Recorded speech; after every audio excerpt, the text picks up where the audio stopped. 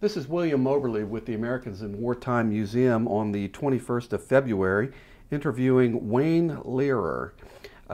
So tell us a little bit about your experience growing up, where you're from, and what exposure. I'm a farm kid from way northern part of Minnesota, and there are no military bases around, there are no recruiting stations around, so my exposure to military things was my uncle, who was a World War II veteran, Air Force, or Army Air Corps. Right. And that kind of always interested me that we had him. My dad was sole surviving oldest son, had to remain on the farm. That was the rule in that time frame. So in high school, I had appointment from our United States Senator to the Air Force Academy.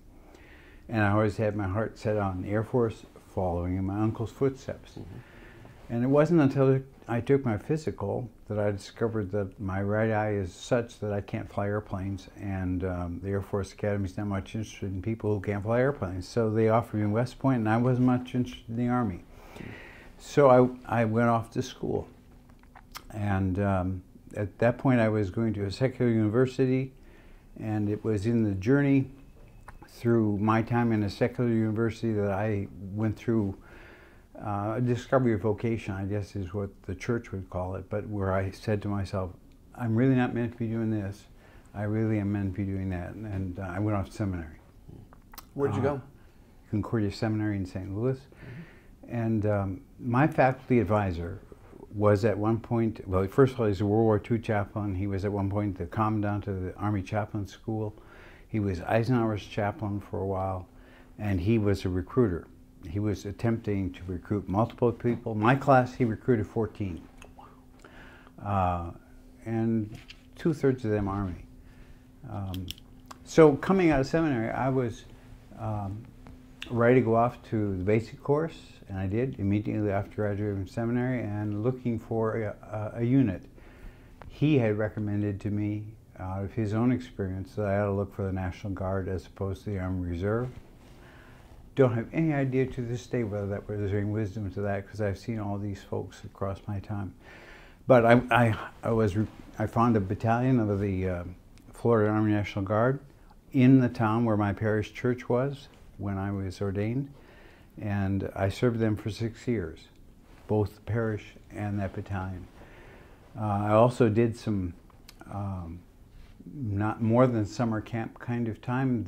This was the period when the national political conventions of the parties could not take place without them being protected. So I served in a battalion of the Florida Guard across the street from the convention center in Miami Beach, where the conventions were held separated by about 3 weeks. That same battalion of 1,100 infantry soldiers, not my soldiers, but I went with them, were confined in the space of one high school building.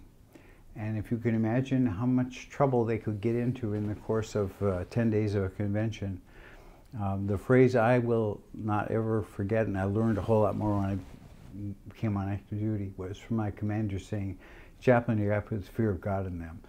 And I kept saying to him, "Sir, I think that's your job. I'm supposed to put the love of God in them." That kind of give and take with commanders part of my life. I went with that same battalion to the canal zone because the defense of the canal was their federal mission. And the reason I did that, not with my own battalion, in the Florida Guard, all the chaplain positions were in the infantry brigade headquarters, but none of the chaplains were living in the vicinity of this battalion. So they picked the lowest guy on the totem pole, which was me, and I went with this battalion to its missions, plus my own. The entry on active duty is controlled in our church by the church. And I was first invited to come on active duty exactly 10 months after I was ordained. And I made a judgment call that it is really not good pastoring of civilian people to leave them after you've just come. So I declined that invitation of the National Church, and I did it with great sadness, because the scuttlebutt in the 1960s was you would get one and only one shot because there were so many people in the pipeline. But I still thought it was wrong to ask the people to put up with all they put up with in getting me settled as a parish pastor. So I settled in with them, and then 6 years later I was invited to come on active duty, and I accepted. It was just as Vietnam was ending. In fact, the peace talks were underway. My first duty station was Fort Gordon, Georgia, and I was in the school brigade. So I took care of AIT students who climbed telephone poles. And I did that for 2 years, and I had a good introduction to how you get a soldier from basic training to sending him out into the world. And that was the transition point into the all-volunteer Army, but these were not yet volunteers. So my biggest job in terms of duty time was the number of soldiers who would come to me every single day, I want to get out of the Army. And in my last year at Fort Gordon, before I went overseas for the first time, I was assigned to be the MP battalion chaplain, and we had a prison, to be the prison chaplain. And for that, I was trained by the disciplinary barracks at Leavenworth about what it means to be a chaplain to prisoners. It was a good introduction, good to have in your knowledge and skills, because there's a little bit of the rebel in all soldiers, and I think that was a great year for me. I went overseas and was assigned to a divisional unit, the Air Defense Battalion of the 8th Infantry Division, and I spent 40 months with them, 3 battalion commanders. The 2nd Battalion Commander, and at the same time, the Deputy Division Commander, very into people things, and used me in ways in addition to soldier things. Among things that concerned them both were the number of wives who were being abused by husbands, beaten or whatever, children abused, and I became part of a team with the chief cop, the chief lawyer, and the one-star general to try and retrain those soldiers so that they would begin to think that good soldiers don't beat their wives. And if they do, they're going to go directly to jail. So it was a law enforcement chaplain partnership. My first exposure to doing something really important outside of church. All the while, all these times, I'm pastoring a Protestant congregation, a Lutheran congregation, in the jail, in addition to the Lutheran congregation, 3 different chapels inside the jail, not based upon soldier numbers, there weren't that many prisoners, but based upon how sequestered they were from each other. And so if they could only be in a tiny little group, you had to go do church for them, that kind of thing. After my first overseas assignment, I was assigned to the faculty of the chaplain school, well, one intervening thing, I was selected for Command General Staff College, so my utilization tour was as an instructor on our school faculty. And that was the first of 3 assignments to our school. I progressed across my career from being a basic instructor to being sort of like head of a division of the school, to being the assistant commandant director of training. So I have great love of teaching, and I got to do it. Almost 10 years of my military career was in teaching. Even as the assistant commandant, I got to teach every single day, and that was sort of almost as good as preaching. But it was coming out of the school as a lieutenant colonel where I was selected to go to the 1st Armored Division. Division chaplains are a select commodity. They are individually chosen, they're individually trained, and then when a division becomes empty, they are nominated by the chief of chaplains to the division commander, and he may refuse, but he is warned not to. Most general officers get to have their pick of the litter, But because we are board selected and school trained, the chief is very protective of his prerogative. In my case, I was the second selectee to the 1st Armored Division. The person ahead of me, then our current chairman of the board, General Franks, declined him. And I won't go into why, but he accepted me. And then he left because he got promoted, so I never served under him at division level. He was at the Corps. He was at 7th Corps already.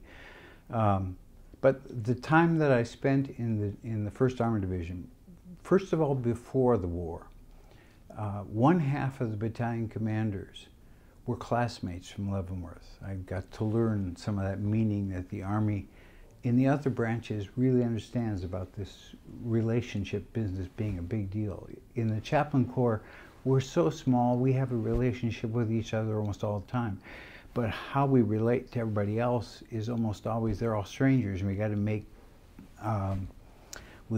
nice all the time. Walking into a classmate's battalion is to be treated differently than a chaplain normally is treated, and it was an enhancement to my ministry. I think 2 things at the beginning of my time there before the war. My boss, my commanding general, came out of a school which viewed chaplains as being very much on the personal staff, and he would have preferred to have me in his chapel and available to him whenever he wanted. I was trained to be a staff chaplain for the whole division, to spend the bulk of my time out teaching and training my subordinate chaplains to make sure they're doing their job, walking with them, in fact, especially when we were in density at places like Grafenwehr and Hohenfels, and see what they do chaplaining like. That's the real place you can teach. And the boss did not want that. And he, in fact, I have 2 times when he put his finger into my chest, and that was one of them when he said, "I really don't want you doing that." But until he gave me a direct order not to, I kept on doing that and preaching at all of the chapels of the division. 1st Armored Division had 7 casernes in Germany, in Bavaria. I preached in all of them, Catholic and Protestant. And somewhere before the deadline, when the boss was going to say to me, "You get to stay in town all the rest of the time," he had a cocktail party for all the 06s, the line 06s. And in the course of that cocktail party, 2 of the brigade commanders that I served with said to him, "I want to compliment you on sending your division chaplain out into our area and preaching in our chapels and being on the ground with our soldiers. His predecessor never left Ansbach.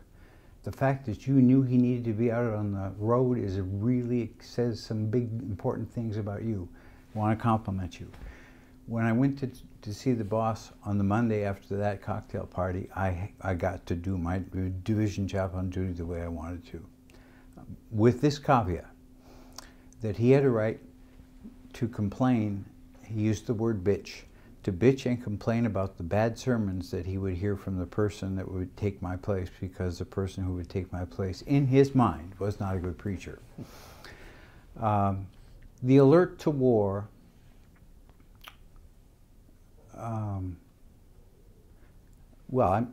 it didn't catch anybody by surprise who knew that the country was at war.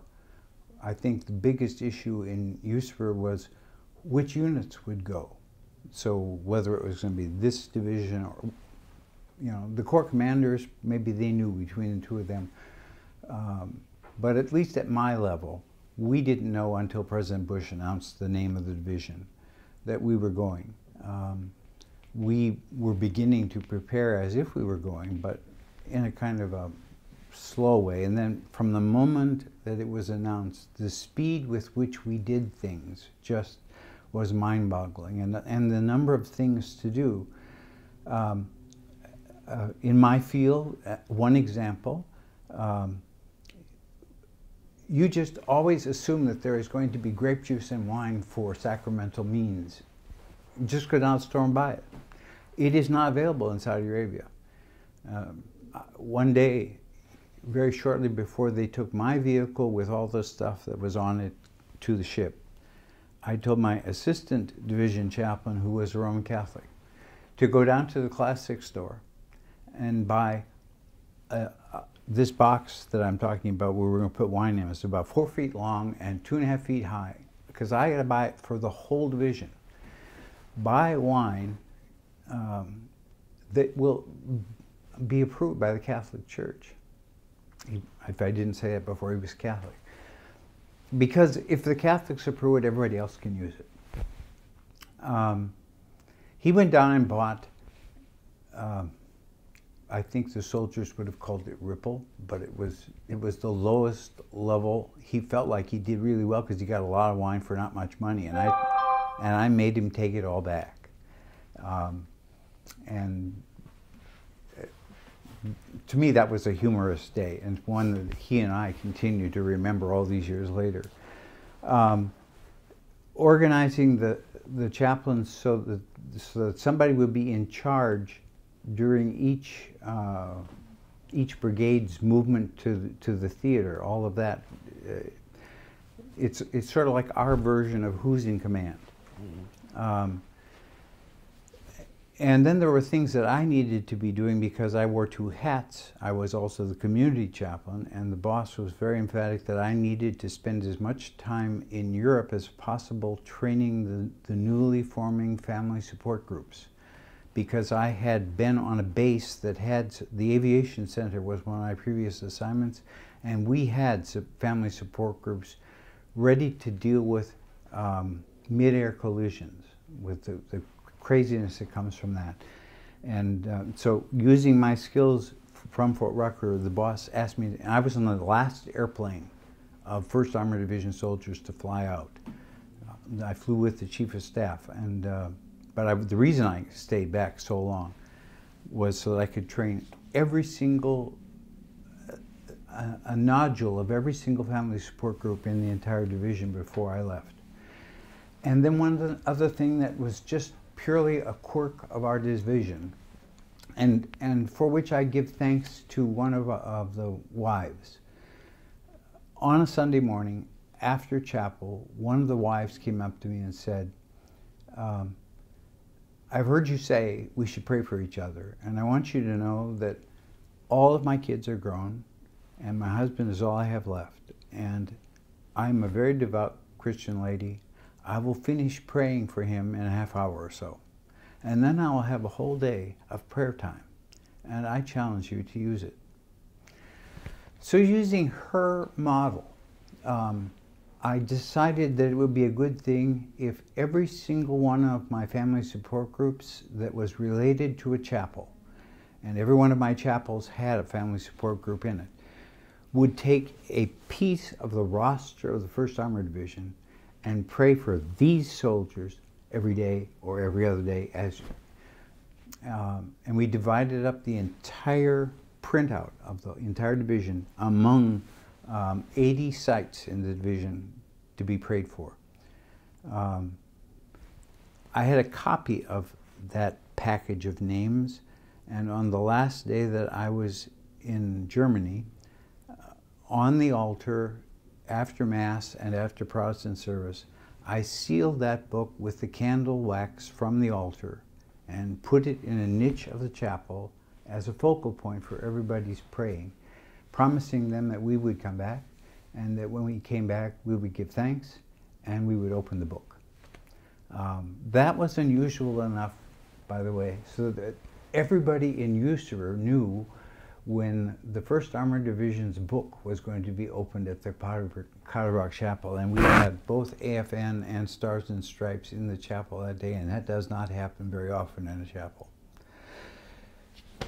About the war. I had just the most incredible collection of chaplains one could ever want to have. And I had more priests than Army divisions usually have, so that every single one of my brigade-sized elements had a priest. That's unusual. I had more unusualness in some of my Protestants. Two of my Protestants were prevented by their church's rules from giving communion to anyone except members of their home congregation. So they were not of much value to me in providing sacramental care to soldiers. So in addition to the units that the division chaplain always has, I always have Division Main, which is a battalion-sized unit. I always have the Signal Battalion, I always have the MI Battalion, and then the extraneous units that sort of are stuck onto the main.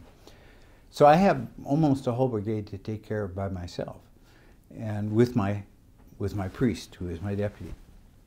But then I added on to that these far-ranging units that had to be covered, and they had to have a priest anyway. So Father and I, with the boss's support, would fly a kind of a circuit every Sunday.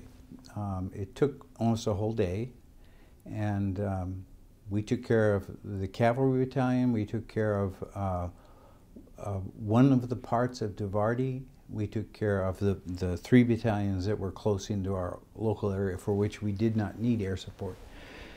And then if there was any reason why some of the priests were short, then we would also fly Father to those places to back up the other priests. So on Sunday mornings would normally get to be like 8 services. In the course of doing that, I would get to see a chunk of my chaplains each time to see how they're doing. I got to see at least 4 or 5 of them every day because I had a journeying around the division that I made until the war began. I had a rank order that had to be put in place in case who dies and who dies and who dies. You have to have backfill because no more chaplains are coming from the States until the war is over. And that had all been laid on and practiced. The chaplains just behaved extraordinarily and carried out, in addition to regular chaplain duties, visiting their soldiers, which, by the way, in a war zone, I didn't feel any guilt about this. They were required to visit every soldier in their battalion by every 3rd day, face to face. If they could do it every day, even better. But 800 soldiers, 1 chaplain, and they might be spread out. But by the 3rd day, they will have touched base with everybody. And their brigade commanders knew about this, and they knew why. The boss gave us an assignment to back up the shrink because there were a lot of non-battle fatigue casualties in the early deploying divisions. 82nd Airborne lost more than 900 soldiers that had to be medevaced from Saudi Arabia before war began. Boss didn't want that to happen. So since this division psychiatrist only has 5 psychiatric medics, but I have 30 chaplains and 30 chaplains assistants.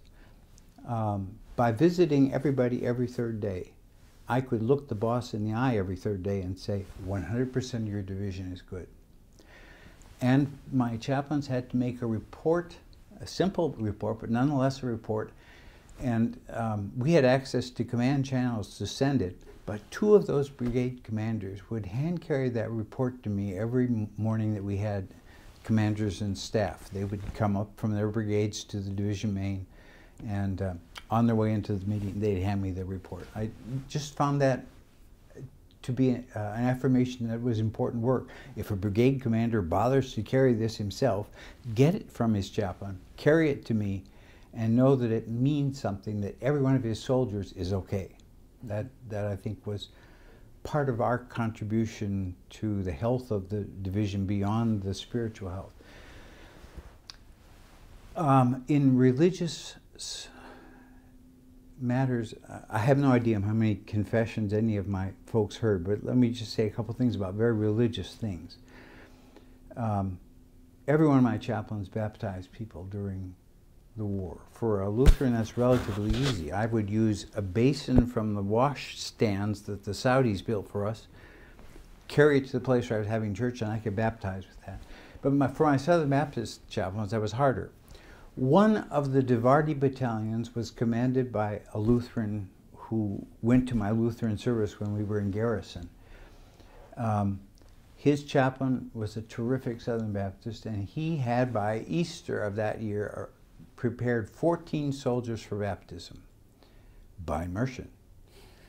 So that battalion commander took one of his big vehicles, an ammunition hauling vehicle, and lined it with canvas, and then, you know, in those water buffaloes that hold 300 gallons, in 300-gallon increments, he brought water to that tank and he filled it full. I don't know how many gallons that is, but well over 1,000 gallons. And there on Easter Sunday morning, 14 soldiers were baptized, and in the afternoon, the battalion had a swimming pool granted to them by the battalion commander. And they knew that it was baptism first and swimming pool second, and it was just a wonderful kind of a cheer that went through.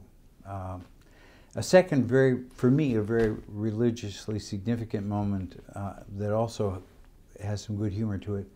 Among the places that I went on my helicopter rounds on Sunday was to the division forward, the TOC, which was commanded by the Ops Sergeant Major and the Deputy Division Commander for Ops.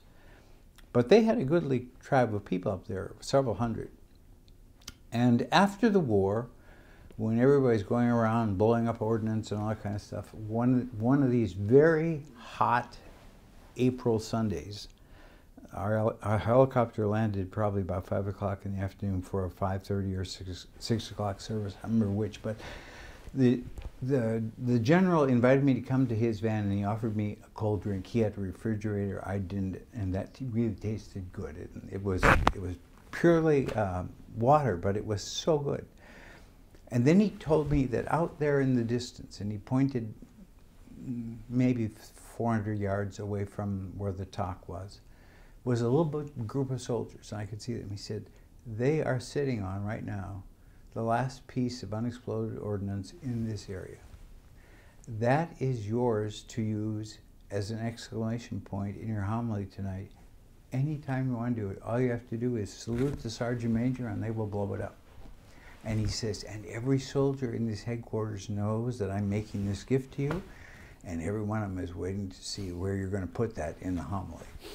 That was a fun moment of preaching and a fun worship experience with a bunch of soldiers. And it says something about the degree or the amount that the religion played in their lives. Everybody gets more religious as combat gets closer.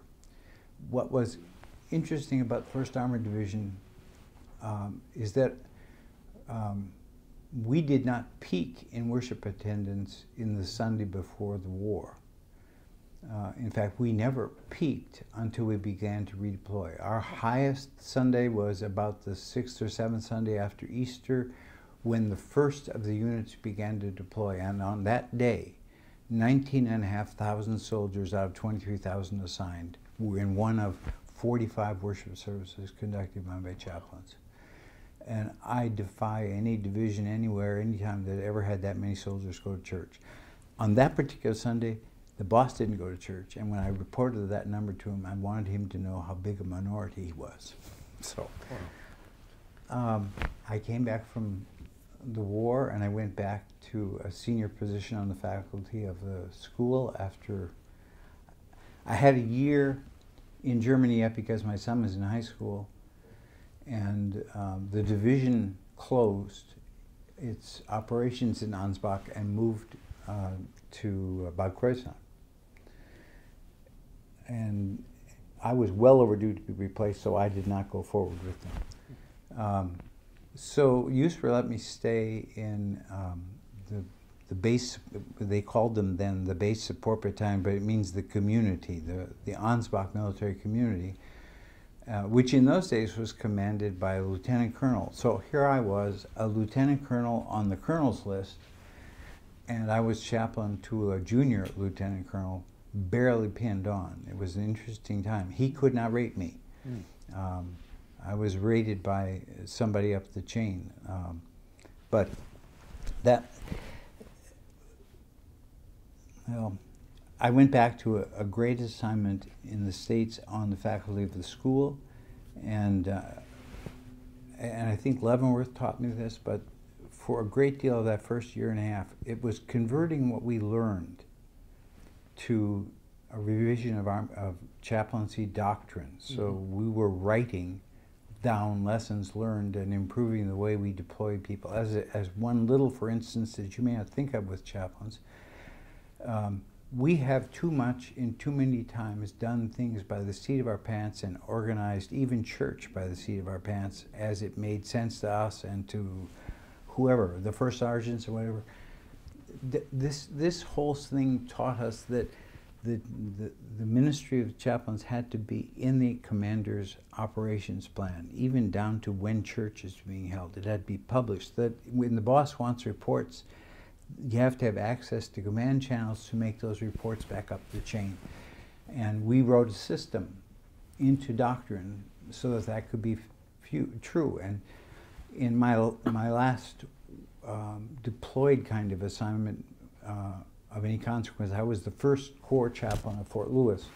And when I went in there, there were 47 war plans in the boss's secure safe, that none of which had chaplain war plans. And so one of the first things I did with my staff was to write a war plan for each of those wars that the boss was going to be prepared to fight, so that you would think through how you're going to use your chaplains. And it isn't done by the seat of the pants, but it's done with certain planning things. My last assignment was one I resisted. I was a happy Corps chaplain at Fort Lewis with a great Corps commander whose wartime mission is the defense of the Pacific Rim. So we had exercises in Japan, in Thailand, in Australia, in Korea, all kinds of places I had not yet been and that were exciting. In my 10th month, I had a call from the chief of chaplains saying he wanted me to come to this Washington to be his director of personnel. And I said to him, I've never done personnel work for anybody, anyplace. You and I don't get along. Why would I want to come and be on your staff? And I thought that was a closed deal. I did what any good staff officer did. I mentioned it to the Corps commander that such a call had come in, and he said, do you want me to do anything about it? And I said, heavens no. Commanders messing in chaplain's turf is not viewed favorably. But I was forced to leave that assignment, that very good assignment, and come to this Washington to be the personnel chief for the chaplains branch, which for chaplaincy means I was responsible for all recruiting, all of the relationships with the 170 different churches that nominate chaplains to the armed forces, for all promotion boards, for all schools, boards, and keeping all of the records of the branch. And it was a good learning experience for me. I never became a master at Pentagon staffing. That was not ever my thrill to do or what I was good at. But that's where I left the Army from, and that's why I ended up in this area, because my civilian church after retirement is 3/4 of a mile from the Pentagon. And which church is that? It's called Our Savior Lutheran Church, and I had a full parochial school there as well. So all of the school kids, we were there on 9/11, and it was, and probably as many as 100 of the members were active duty or retired military. So they well received having a military chaplain as their new pastor. But my heart stayed in Washington as a Corps chaplain, because there were so many things like being a division chaplain, but more diverse and more complex. My boss only had one active duty brigade on the post under his command. All the rest of his Corps was either that he owned Alaska, he owned Hawaii, he owned Korea for the purposes of war, and he owned an incredible amount of Army reservists and National Guardsmen. So one of the things, going back to my very beginning, I went to every state training conference for the National Guard chaplains. I went to every United States Army Reserve school where chaplains are being trained. And I went to all their densities when they were in summer camp as the Corps chaplain, because I was their responsible trainer. And I had a lot of experience training, so I took that seriously. And I've relearned what I knew way back at the beginning, which is to be a parish pastor and a National Guard or Army Reserve chaplain takes an incredible amount of skill. You have to keep parishioners happy, satisfied that you're gone every one weekend a month, you're going to be gone, who are willing to understand that your summer camp is not a vacation, therefore shouldn't be counted against your vacation days. These incredibly talented people in the reserves need attention and care, and it was my chance to give it. All that happened before 9/11, so everything that I might have thought about them would be in spades, because they all deployed, I'm sure. Whereas before, it was a rarity for a reservist to deploy, but I'm sure they've all deployed. And so my career has these two opposite ends pinned by the Guard and Reserve, and I'm kind of glad. My church is about 4 blocks from the National Guard headquarters building on George Mason. And one of the things I did while I was in the Pentagon was I did their prayer breakfasts. And I continued to do some of their prayer breakfasts when I was a parish pastor. Wow. Just harder to get in the gate. Much harder. That's about all I can think of to tell Well, I you. got a couple questions for you. I didn't want to interrupt you during your stories, but when you were deployed and they were going to detonate this IED collection as part of your sermon, what was your scripture and what were you preaching on? This was about maybe the third Sunday after Easter. In our appointed lessons in that year, the great catch of fish at the seashore after Jesus' resurrection was the appointed gospel. And this is the one where Peter jumps into the water and they drag this great net of fish up to the shore. It was at the point at which Peter says, "He is the Lord." Now, I read the gospel reading as part of the liturgy for worship, but when I preached on that piece of it, and Peter says in my sermon, "It is the Lord," well, there was a context to that in my sermon about recognizing who he is now in your life. But when I said those words, "It is the Lord," that's when I wanted them to both, and they blew it up. It's the only time in my life that's ever happened. That's pretty impressive. What kind of things did you and your chaplain team deal with the soldiers? What kind of issues were you ministering to while in the war zone? I think, first of all, the boss kept them busier than the 82nd did, and it was probably because we knew combat was going to come, and the 82nd deployed at a time when that was much less clear.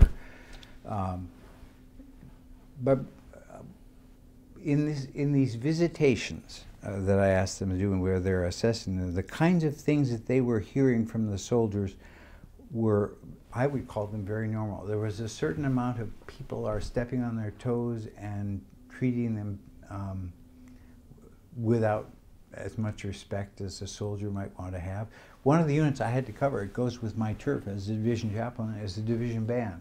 The boss it's the only division commander who did this, but he took their instruments away and made them guards, infantry guards. That's their alternate job. They guarded the headquarters compound. I walked the perimeter every day, and every single one of those guys complained. They complained about their director because he didn't defend them, and they had a bullseye on the boss's chest because he had taken their instruments away. One of the things I did, we had a soldier who committed suicide, and suicide is an issue, but we only had 4 suicides in the division. 3 of them were before the war. One suicide came after the war, maybe 10 days, 8 or 10 days. I asked the boss to give the band back its instruments so they could play for the memorial service. And he did, and from there on, the band had instruments back, kept them, no longer were guards, and they went around playing for mess halls and doing the kind of morale things that bands do. When I say normal, I mean we didn't have, now let me say it two ways. My agreement with the division psychiatrist was if I diagnose a problem as being a psychiatric problem, even if I don't have a name for it, serious enough for her to see them, I want to be able to call her directly, or any of my chaplains call her directly, and there's no intervening gobbledygook because we were the deployed asset. That was the promise we made. So in the course of that entire deployment, there were only 5 cases that we referred to her. Everything else we handled ourselves, and that means it was normal. Mm-hmm. The soldiers get upset with each other, soldiers get upset with their sergeants, so they get upset within the chain of command, and there are things where you are largely just the one who hears the ventilating anger, because you can be angry at me and there's nothing gonna happen because of it, but you get angry at your sergeant and you're gonna pay a price for that. There were no untoward psychiatric issues within division, and I think that if you had the division staff judge advocate sitting here, he'd tell you that he didn't try any consequential cases either. We just didn't have military discipline problems. The boss made that maybe more likely. One of the things you had to do in the 1st Armored Division is you were in full battle uniform all the time, even if you got up in the middle of the night to go and take a pee. Mm. You had to put on your whole uniform to include your helmet and all of your buckled on stuff to go to the latrine over there. Other units, you just went in your shorts and your t-shirts and your flip-flops, not in 1st Armored Division. When you went to the shower point in 1st Armored Division, you didn't go in your shorts and your t-shirts, you wore all this stuff, and then you had to find a place to hang it inside the shower stall. And there's a line of people waiting to get in there that's 100 people long, 200 people long. I have a memory of the division band director losing his sidearm. It came off the nail that he attached it to. It came off, fell into that puddle of crap under the shower point, and he had to crawl in that mess to get his weapon back.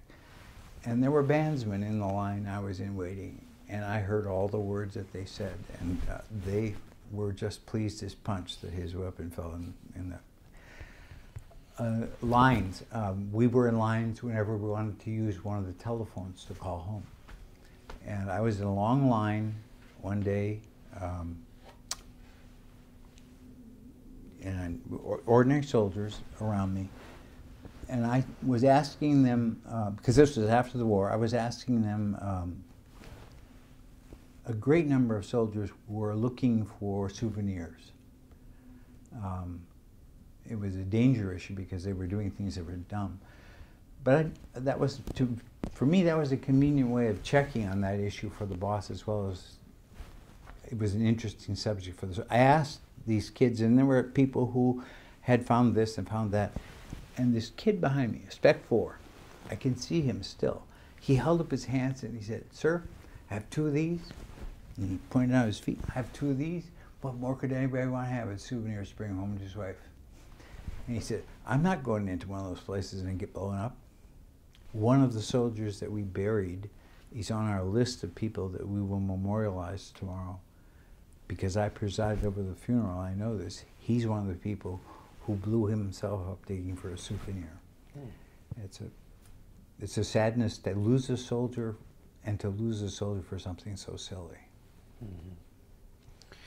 A lot of the people who will watch this video don't really understand the relationship of chaplains and command, the relationship between the commanding officers and your role, your independence in many ways from that commander. Tell a little bit about that. Commander wants to know how his soldiers are, and the soldiers want to know that you have enough connection to the commander. This really applies at all ranks. So that if a soldier's issue can only be solved by the commander, you have the ability to go in the office and be his ombudsman. So they will know their case has been heard. The soldier also needs to know that not a single word that he says to the chaplain will ever go into the commander's office unless he's going to do some good with the soldier's permission. Everything that he says is absolutely sealed as if he were going to confession. And in nearly 30 years of active duty service, I never had a commander doubt that for a second. They knew that the benefit that they got from what we did with their soldiers and what we were able to tell them in the clear was more than enough. But there are war stories in our branch about commanders who ask and also chaplains who volunteer that which is sealed. General Griffith, who was my division commander, when he left the division, his next job was as the Inspector General of the Army. He prosecuted 2 cases, or handled 2 cases that involved our branch. And in both cases, they were cases where the chaplain did not keep the seal of the confessional. Twice I got General Griffith to come and talk to my division chaplains who have been selected, who would be the division chaplains in the future. He would be the commander telling what kind of, but before he did his piece in classroom, he looked me in the eye because he knew I was in a fairly responsible role in the school, to say your branch has got to remember to guard its stuff. You cannot be giving away that which belongs to the soldier and expect not to get in trouble. If you guys don't handle this, then the Army's going to handle it, and you won't like how the Army handles it. When the IG makes a finding, you better jump. So the relationship is, all things being equal, it's one of the brilliant things that the Army has going for it, that because I'm on the commander's personal staff, I can go in and see him at any time. You know, you got to deal with the realities of the schedule, but I can go in and see him about anything, anytime, and it doesn't have to be an agenda name. I can talk to him about any soldier, or I can talk about issues that involve soldiers as a group, which is where most of them care more about. But the price of caring more about how's the morale of Alpha Company, the price of that is when I want to know something about Sergeant Bradley here that you need to do something about, I expect you to listen to me. And that trade-off has been true for me from captain to colonel, and with battalion commanders to corps commanders. When I was at Corps, one of the major issues was suicide. We had 40 suicides in the First Corps of its active duty soldiers in the first 6 months I was there. And the boss was hugely concerned, and I said, "Sir, one of the realities about training the Army's material on suicide prevention is that nobody who needs to have the training comes. We are the trainers.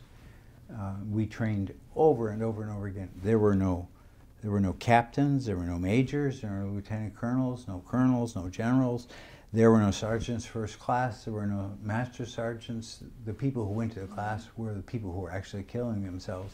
And the class was designed to have leaders recognize problems in their soldiers." I said, "We'll be able to do something when you sit for the training, sir." I looked him square in the eye. I said, "You skip this class every time it's offered, sir. You and your staff need to go to this class, sir.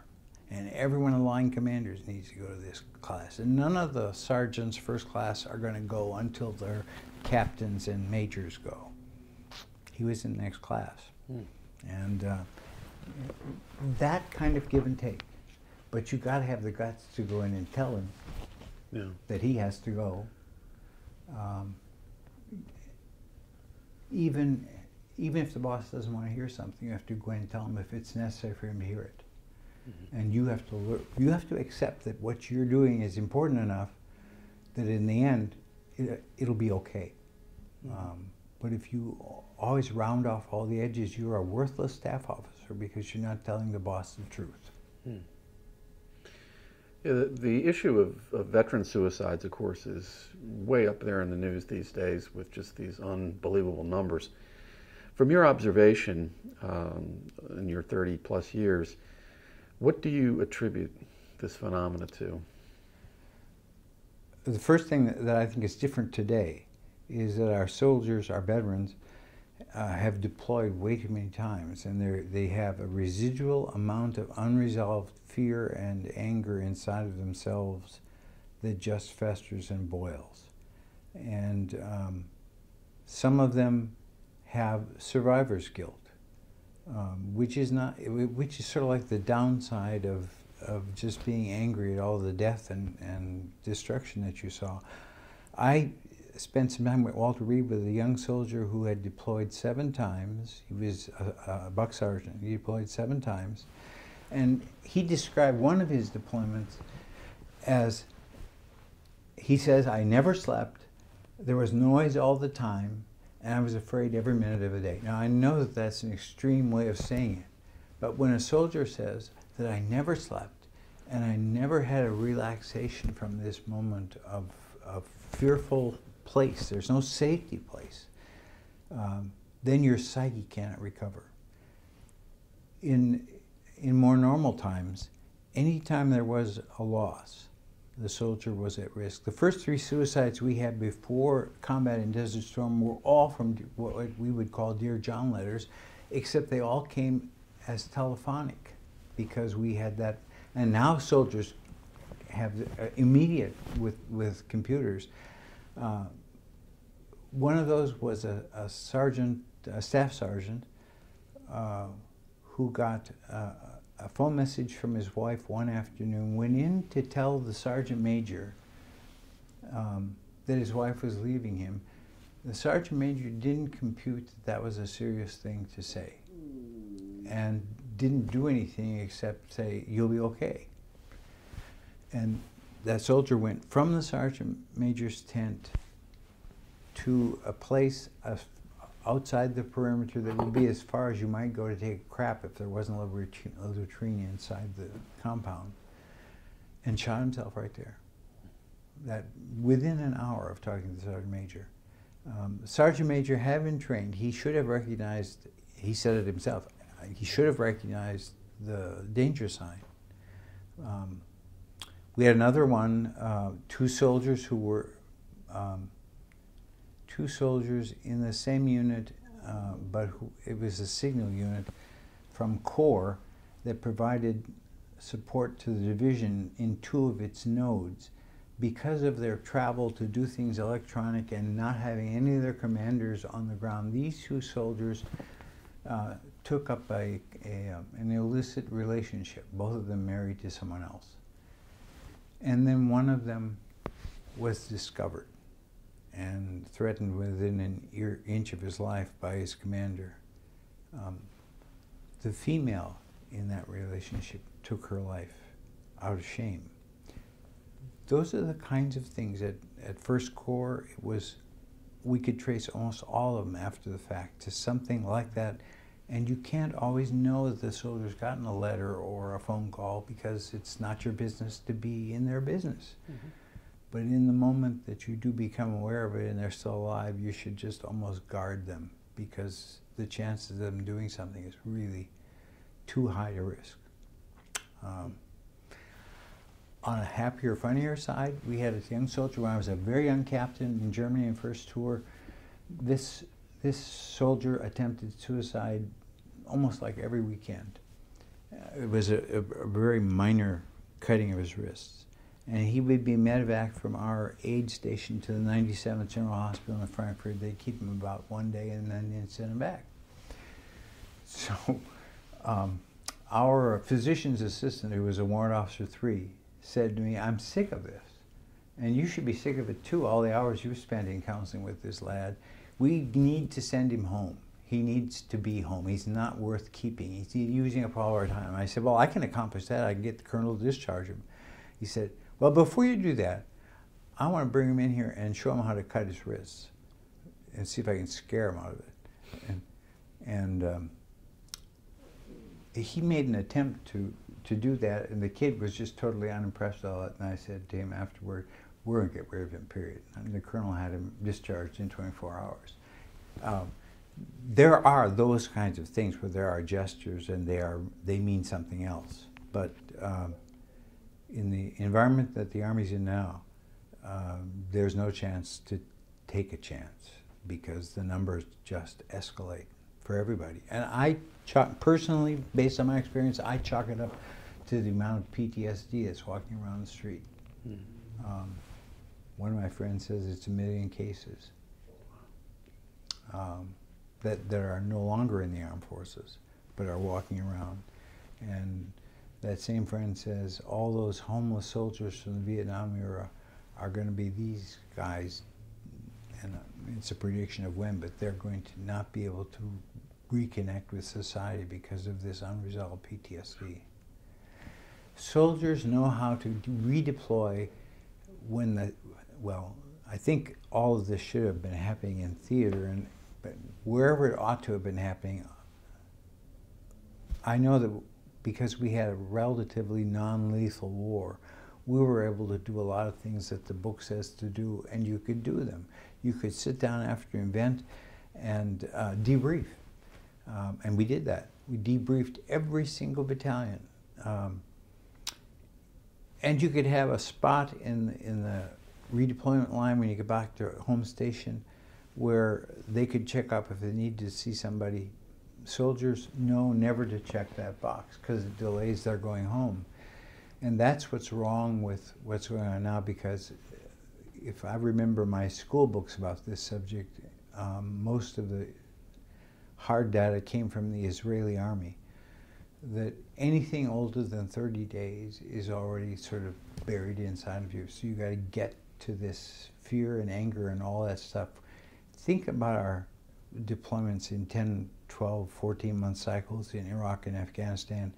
When did you have safe 30 days to stop and debrief?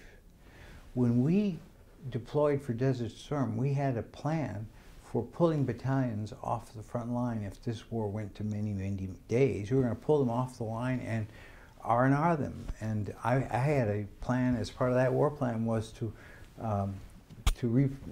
way you would replace ministry teams that might have been also become combat ineffective. We had all those plans, and we didn't have to exercise them.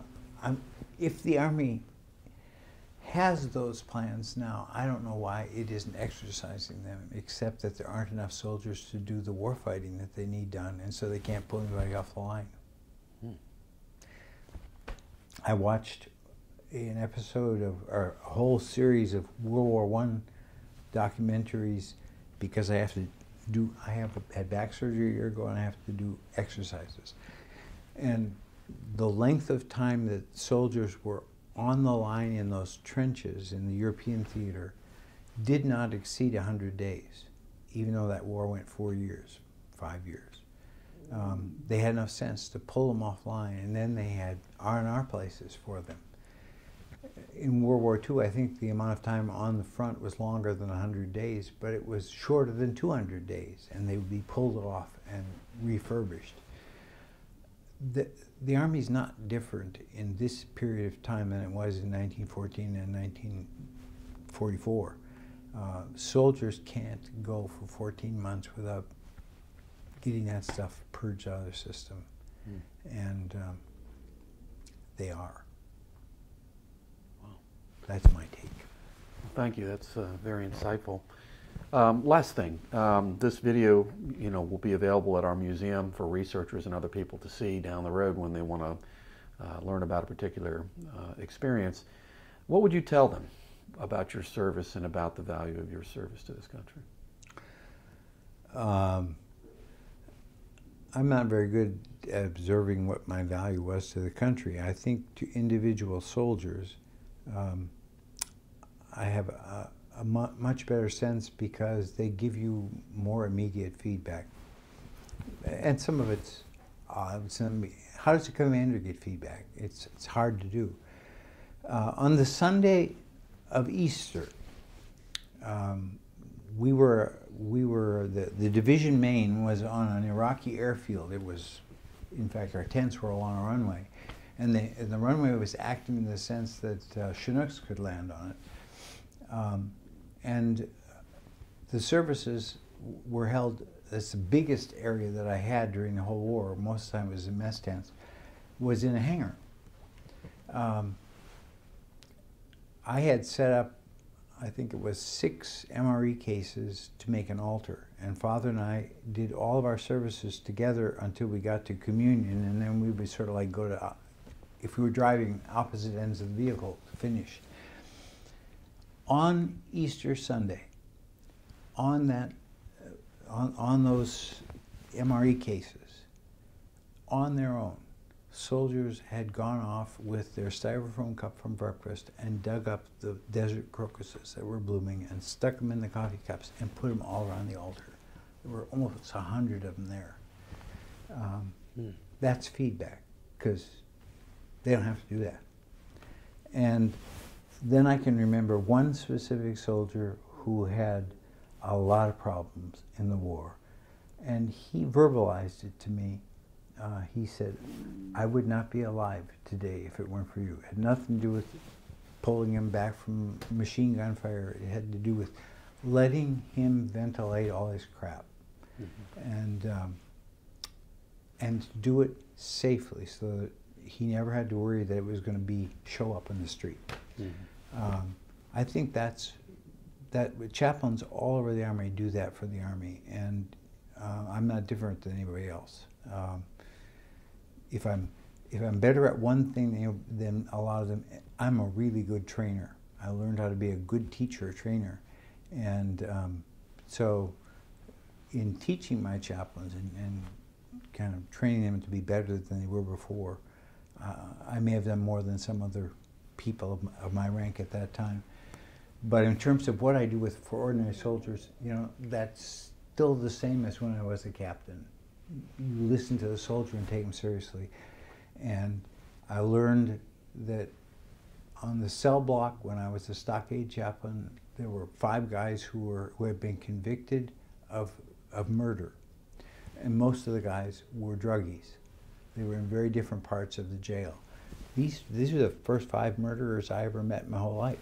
At least the Army was convinced that they were murderers. And they were going to Leavenworth next, because the stockades only keep you until your last near-term appeal is over. My job is to go in and seriously attempt to be pastor to them, neither to convict them again, nor to whitewash what they've done. To be open to letting them set the agenda. And I learned to do that with 5 murderers. They were the hardest people for me to do, because my instinct was to not get very close to them, because they're potentially pretty lethal. And the other place where I think I would measure some good things, I have one sergeant major. I always salute sergeant majors because I think they do really important stuff.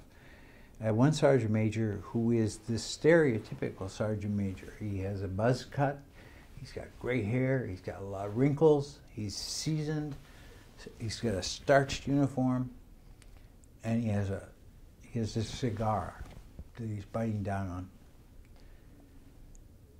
The first time I looked at him, I said, "Sergeant Major, are we going to have problems?" Because he looked like he would chew me up and spit me out. And I was only a junior captain at that point. And he said, "Chaplain, we'll only have problems if when I tell you that one of my soldiers is hurting, you don't care. Then we'll have problems." And he was the best person at bringing people to me that I've ever had in my entire career.